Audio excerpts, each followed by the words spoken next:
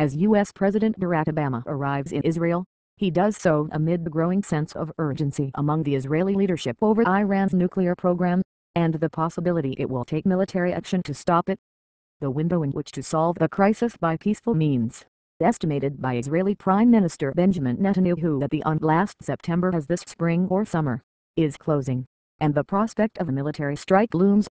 Then, the Prime Minister, in front of a global audience, famously produced a caricature of an Iranian nuclear bomb and, with a red marker pen, drew a line near the top, making crystal clear where along Iran's path of uranium enrichment Israel would not allow it to reach. Just days earlier, America had spurned Israeli attempts to set deadlines publicly, reiterating the preference for negotiations as by far the best approach. In Mr. Netanyahu's view, discussions with Iran have served only to buy it time to finish its nuclear project, and are pointless unless coupled with a credible military threat. The key question observers and analysts disagree over is whether this is merely a strategy by Mr. Netanyahu to apply the greatest possible pressure on the U.S. to take more robust action to get results, or whether he would actually order a strike. He's not bluffing at all, says Majen Eiland, the former head of Israel's National Security Council. He believes if, at the end of the day, all other options are exhausted, and there are only two options, either get used to nuclear weapons in Iran or try to stop it by Israeli means, then he will prefer the second.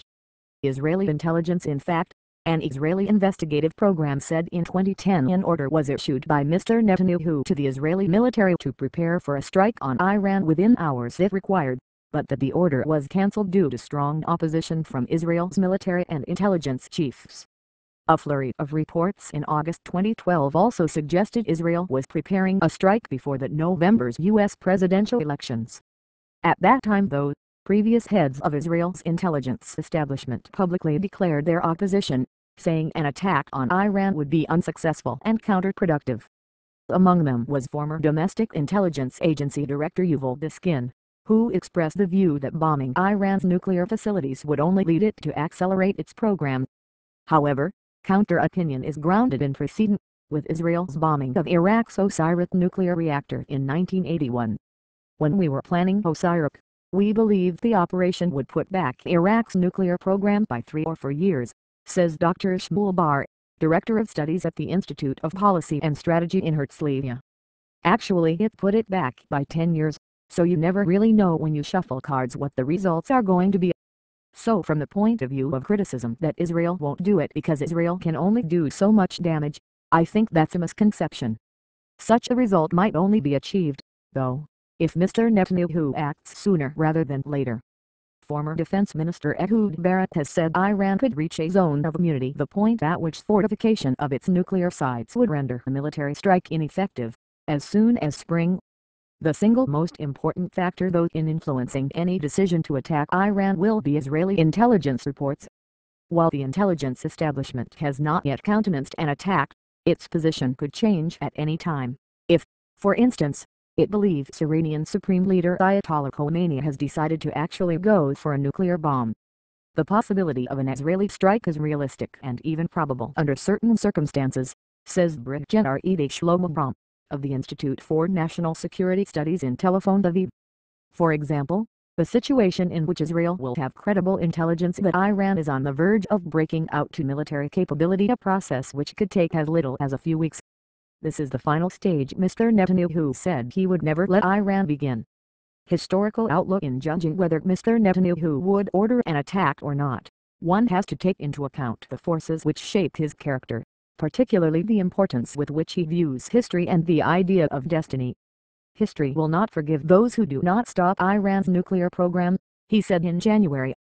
Time and again he has drawn parallels between the Iranian nuclear crisis and the world's failure to prevent World War II and the Holocaust while it still had the chance. I don't think Mr. Netanyahu's threats are rhetorical, says Dr. Bar. You have to put it in an historic context of a leader of a certain age.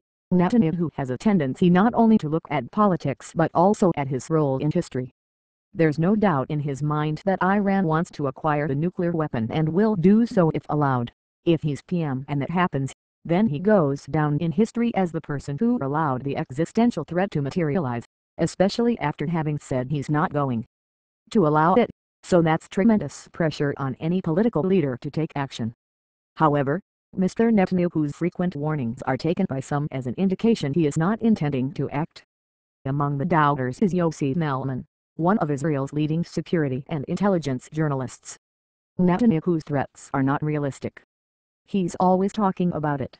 If you talk about it too much, then I don't believe you have intentions of doing it, because in the past when Israel and Israeli leaders wanted to do something they did it without talking, says Mr. Melman, author of Spies Against Armageddon, Inside Israel's Secret Wars.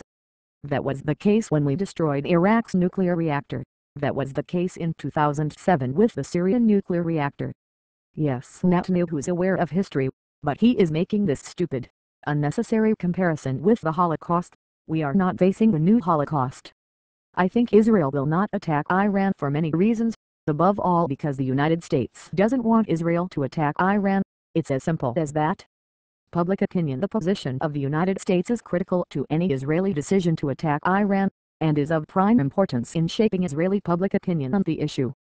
Polls taken in the summer and autumn last year suggest a majority of Israelis are opposed to military action against Iran without U.S. support. Dr. Yehuda Ben-Meir, of the Public Opinion and Security Project at the National Institute for Security Studies, believe this is in large part to do with not wanting to jeopardize U.S. support for Israel. It's clear this is a very important factor in Israeli public opinion because of the tremendous importance that Israelis attach to the close relationship with the United States, he says. If the public does not see an attack as creating tension in Israeli-American relations, then support for it will be much higher. Shmuel Bar points out that Israel did not inform the U.S. in advance of the attack on Osiris or its alleged attack on the Syrian reactor, and may take the same approach in attacking Iran, as a way of sidestepping a potential red light from the U.S. altogether. Even so, there are those who reject an attack on Iran under any circumstances. Graphic designer Rani Ediari has harnessed some of the opposition through a movement spawned on Facebook called Israel Loves Iran.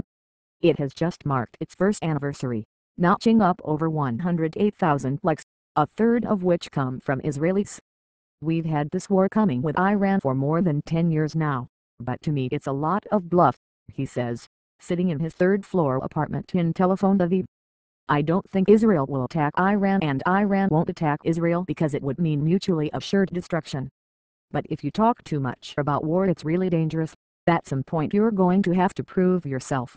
You're going to have to go there. So what we really need to do now is calm the situation down.